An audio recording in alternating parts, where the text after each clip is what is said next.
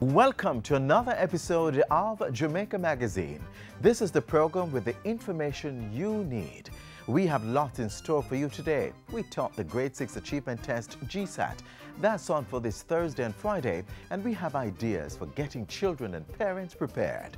Then later, work is being done to increase the country's earnings from a medical tourism industry. Those are just a few of the features we have lined up for you, so stick with us.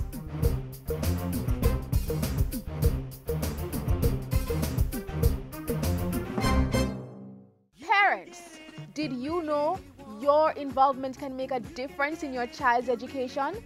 Yes, by simply checking on their progress with teachers, assisting with homework, and playing a part in the school community, children are encouraged to do well.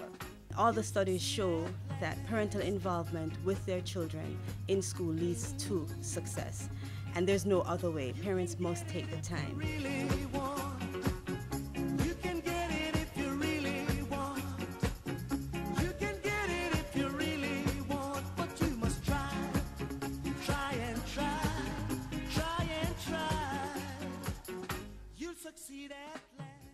Chief Education Officer Dr. Grace McLean is our guest this week on Issues and Answers. She provides a timely update on the Grade 6 Achievement Test set to happen later this week. Watch this.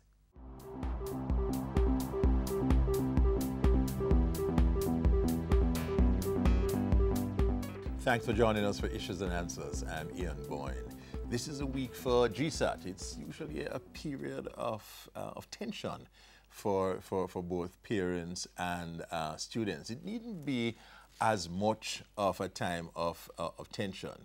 And in fact, we have with us today the Chief Education Officer, Dr. Grace McLean, and she'll be giving us more information about this important exam and also important advice.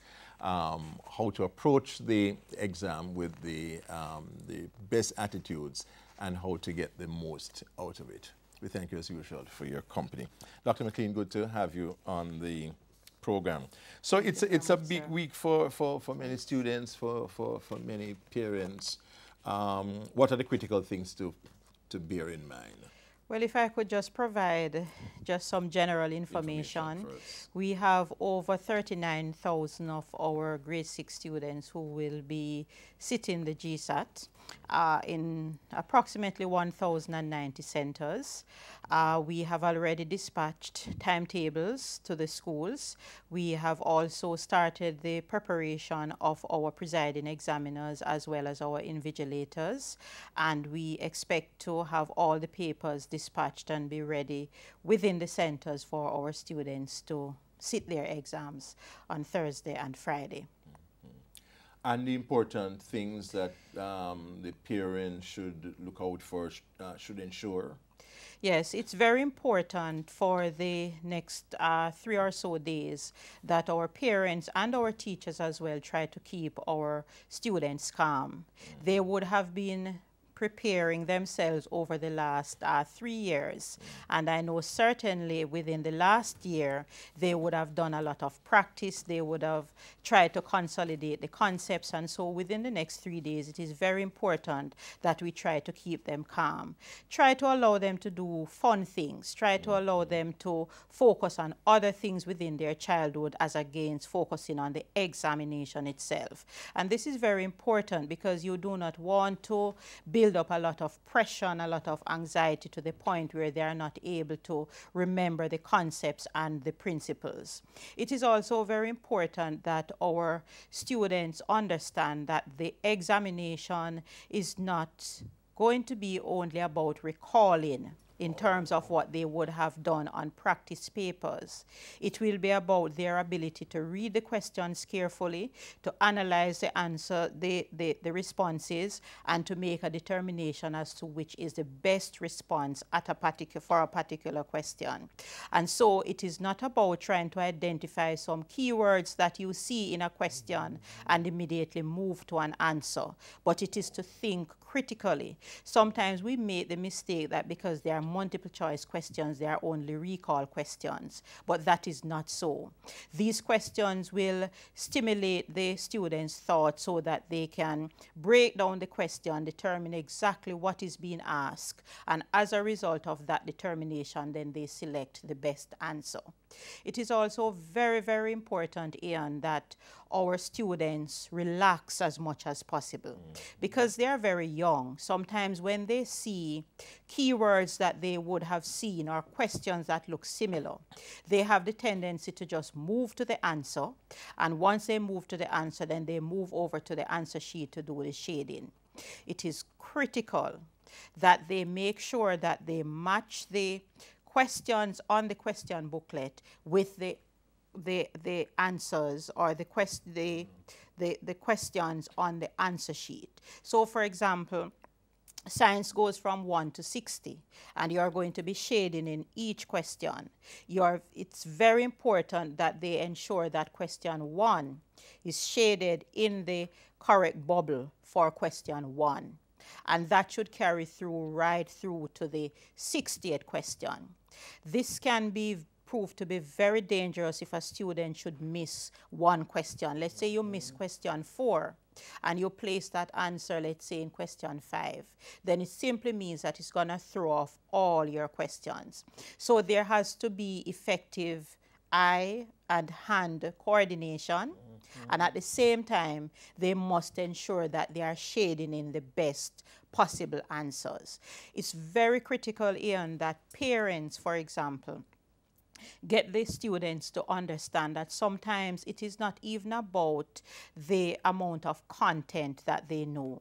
It's about the techniques that are used within the examination. And over time, when we do our analysis of the question papers, these are some of the challenges where we see students who would have otherwise gotten very, very good grades because of the techniques that they use in terms of responding to the questions, then they would not have done very well. Good. Expert advice, key techniques being given on the eve, as it were, of GSAT. That's why you need to stay tuned to us. Here you have the user-friendly information. Chief Education Officer Dr. Grace McLean talking to us about the GSAT and helping us to prepare better for it. We take a break, but we'll be right back. I'm young, gifted, and violence-free. I will stand up for peace. No matter what you say, you can't take that away. I'm young, gifted, and violence-free. I choose to live. I choose to be me.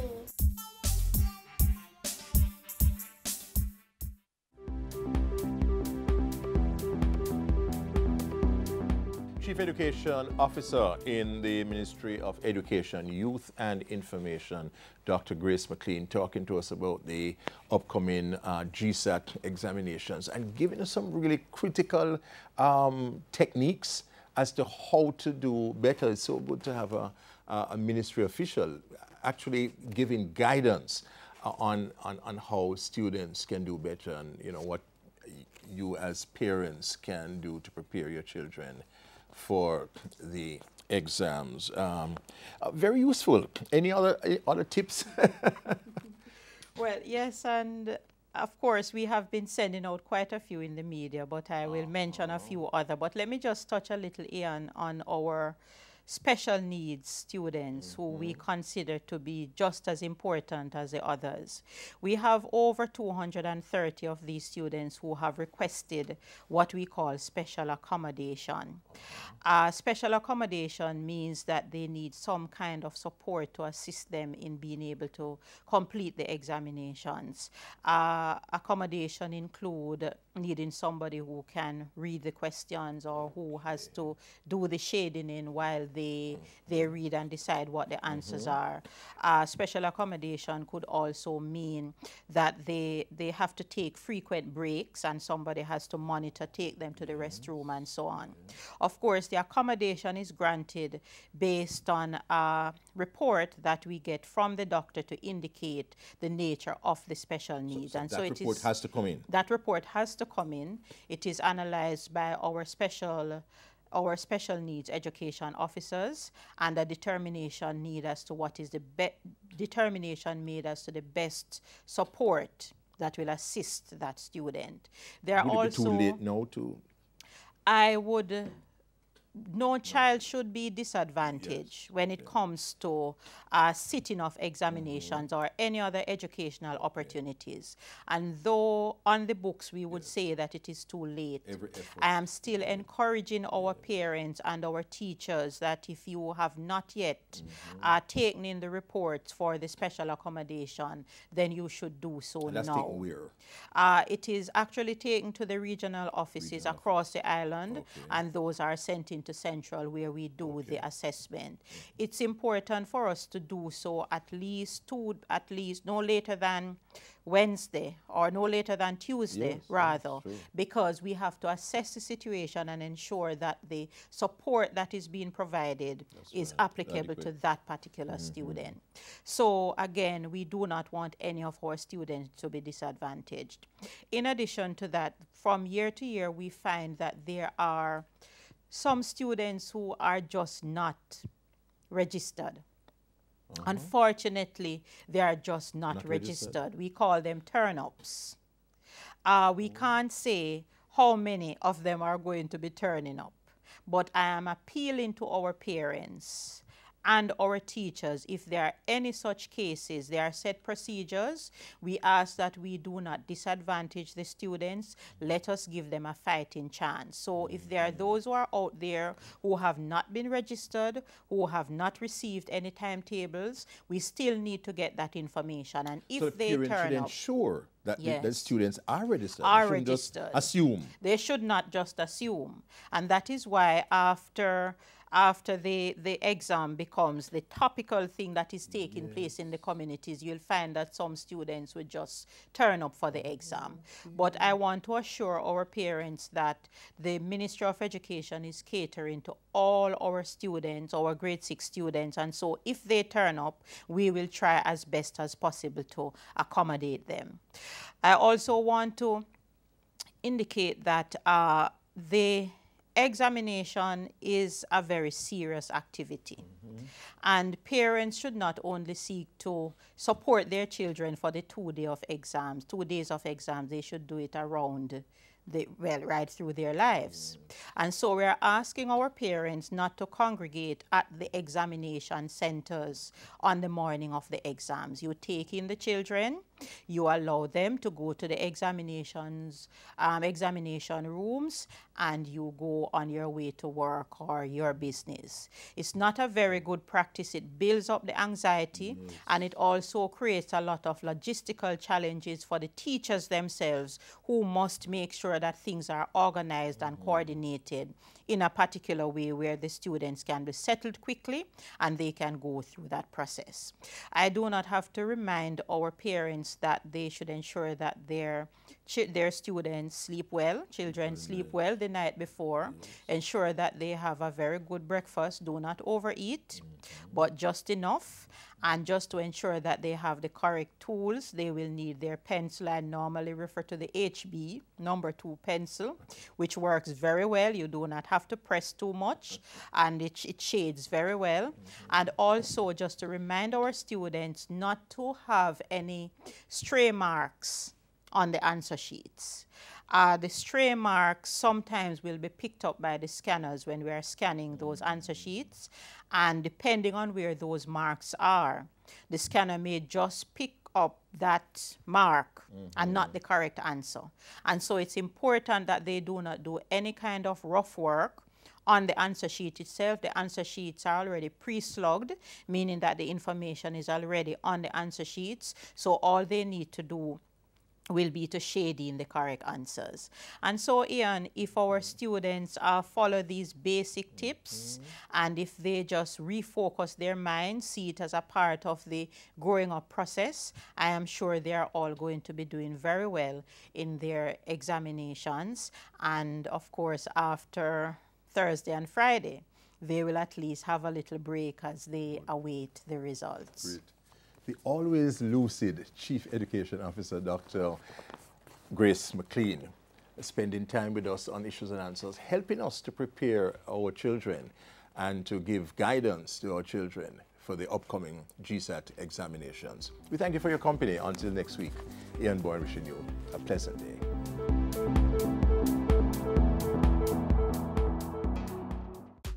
The business process outsourcing BPO sector, employing more than 6,000 Jamaicans, putting the youth at work.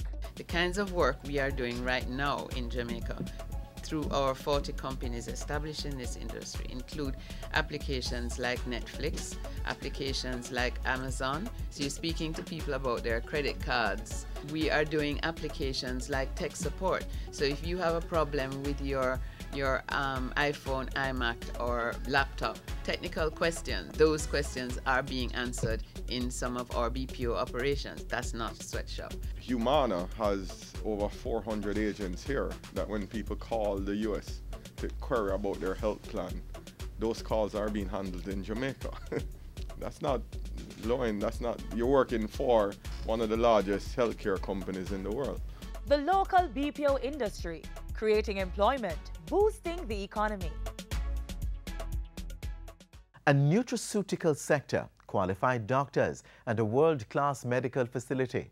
With these and other elements, Jamaica has the potential of becoming a top contender in the area of medical tourism. Take a look as we seek to reap tangible benefits from this industry. What we are looking at is a framework that will establish Jamaica as a medical tourism destination, including how do we work with a JTB to ensure that Jamaica starts being marketed as a medical tourism destination. The opportunity we see is in a range of different treatments: surgical treatment, medical diagnostics, dentistry. That is actually already happening. I'm sure the dentists among you will already be seeing patients from the diaspora who come down here, and while they're visiting friends and family, decide to have dental treatment. And that is certainly one of the low-hanging fruit.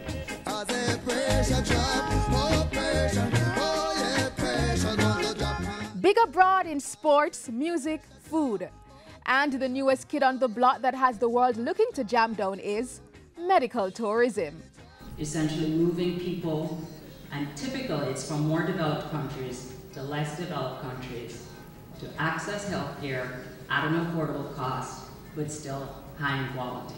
Which is really about people actively traveling to another country to seek medical help or medical treatments. Now, it's not so much about people coming here and while they're here having a treatment. It's really about the whole structure of a travel industry that is set up to promote people traveling overseas. So if you want to have a hip replacement, you actually go to a travel agent in the US, usually, or in the UK or Canada, wherever, and you say, where can I have my hip replacement done? And they'll give you a list of 5 or 6 countries and say, okay, this is what it costs in these countries. So there's a whole superstructure that's set up to promote this. The government has implemented a number of policies to spur growth in this sector. The National Steering Committee on Health and Wellness Tourism, with its secretariat based at JAMPRO, looks at accreditation, regulation, and a marketing framework for the sector. The National Standard for Spas was developed in conjunction with the Bureau of Standards Jamaica. There's a national quality infrastructure, and the Fiscal Incentives Act, a new fiscal framework introduced in 2014, provides for reduced customs and stamp duties and corporate income tax rates, as well as a list of items that can be brought into the island duty-free. These incentives are available to both recovery hotels and medical and wellness facilities. Global investors have seen the potential for medical tourism in Jamaica. International brand Hospitan built a $2.3 billion state-of-the-art facility in Montego Bay, St. James. Additionally, it's quite the norm to hear of medical missions happening in different parts of the island. The country has been ranked second on the list of most attractive countries for medical tourism based on a 2014 index. So why Jamaica? We already have an international global presence as a tourism destination. We do have a skilled workforce, excellent doctors, excellent dentists, excellent excellent nurses. Our labor costs here are lower, significantly lower. The proximity to the United States cannot be ignored, and that's a given. Of course, we have our natural resources. So when we talk about wellness tourism, our beaches, our spas that can be developed, advantages, of course, for a place like Jamaica to get engaged in health tourism, definitely good for the workforce, and of course, the foreign exchange. The government will continue to promote and facilitate investment in the very lucrative medical tourism sector. Therefore, health professionals and tourism stakeholders form coalitions to help develop Jamaica as a medical tourism destination. For more on Jamaica's growing medical tourism industry, contact JAMPRO. They're based on Trafalgar Road in New Kingston. Call them at 978-7755 or 978-3337.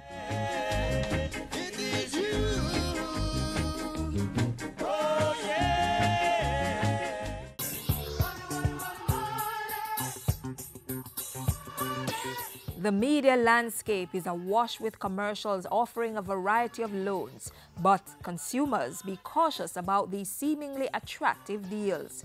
Loan companies sometimes practice over-lending to consumers and impose excessive fees and onerous contract terms.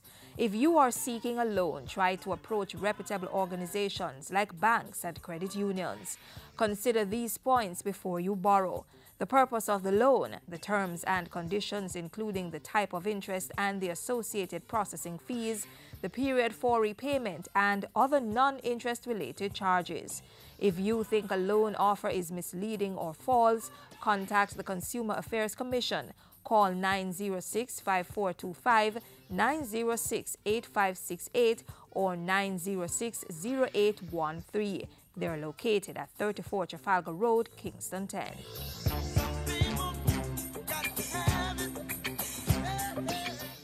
This past week, the country observed International Women's Day. A few days before that observation, a group of women gathered at Emancipation Park to empower each other. Coming up, walking the talk.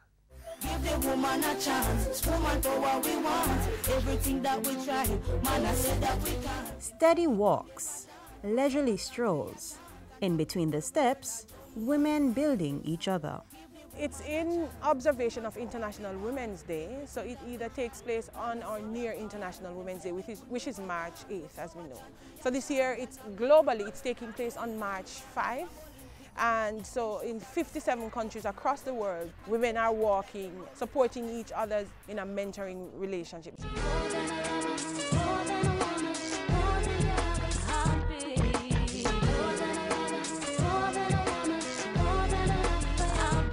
It was a bright and early Saturday morning at Emancipation Park, 7 a.m. to be exact.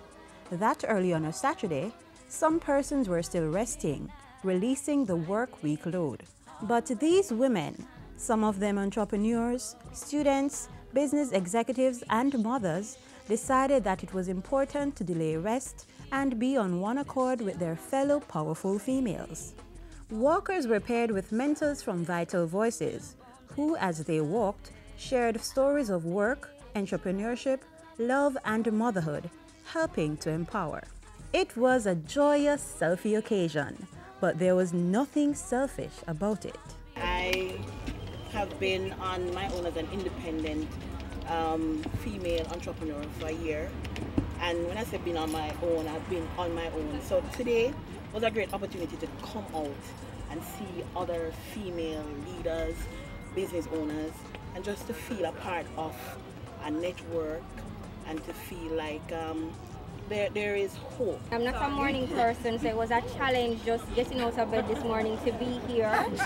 But it was a wonderful experience. One of the things that we spoke about was confidence and speaking up, because I usually don't speak up, but you're speaking up now. Thank you. Vital Voices is a Washington-based NGO that is focused on building women's capacity to lead in business, in NGOs, in politics, and just academia generally. So it's about helping women to lead. Rather than have people speak for us, we are saying we can speak for us. We can speak for ourselves. So rather than say, hey, we will have good representatives who can speak on your behalf, we are saying choose a woman and have a woman present a woman's perspective. And women not only bring a woman's perspective, women speak for their children, so they're speaking for their girl children, their boy children, they're speaking for the elderly male relative, female relative. So women bring a lot of perspectives to the table.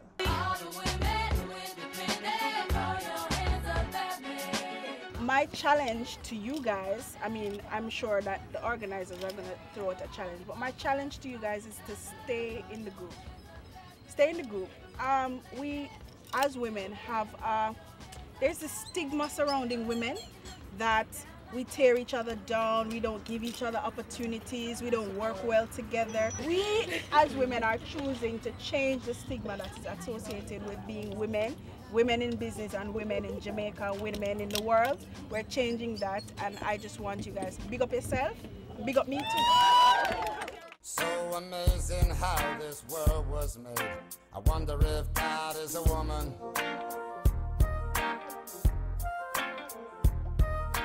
This is the Aedes aegypti mosquito that spreads the Zika, chikungunya, and dengue viruses. Protect yourself from the bite of this mosquito. A message from the Ministry of Health. I say be careful what you teach your little children. Make sure I know something to hurt them. Mind what you saying to my sister. She could be the next Prime Minister. Children in Jamaica constitute anyone who is under the age of 18 years. And so once you have a child who is under your care and supervision, we encourage you at the Office of the Children's Advocate to always know where your children are. It doesn't mean that you have to be there with them, but you certainly know who they're with, where they're going, and the purpose for being there. This is a key component in helping to establish some rules in terms of some ground rules and helping to guide your children towards responsible and sensible choices, and also assisting you if something were to go wrong to know what is the first point of contact to assist your child. While you're not to look at everybody as a potential suspect, that you need to be very wary of adults, whether they're in positions of authority or not, that seek to want to have a very close relationship with your child.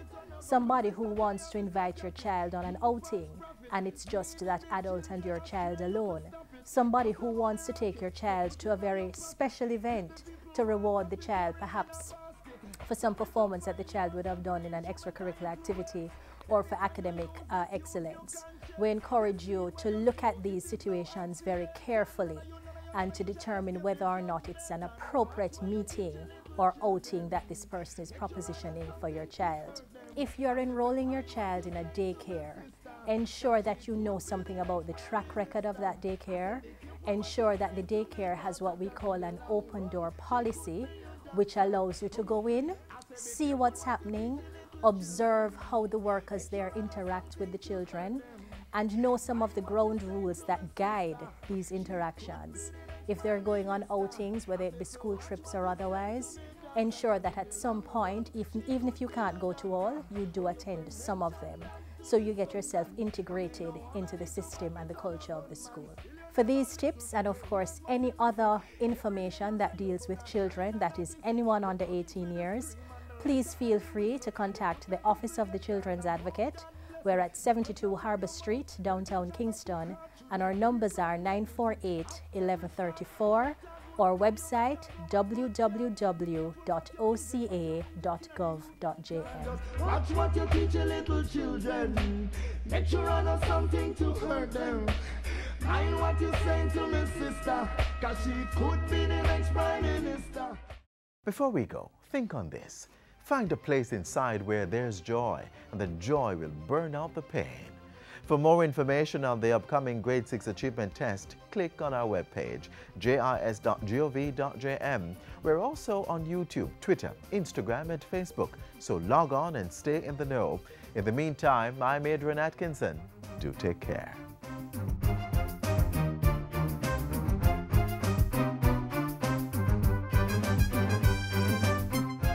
This has been a production of the Jamaica Information Service, the voice of Jamaica.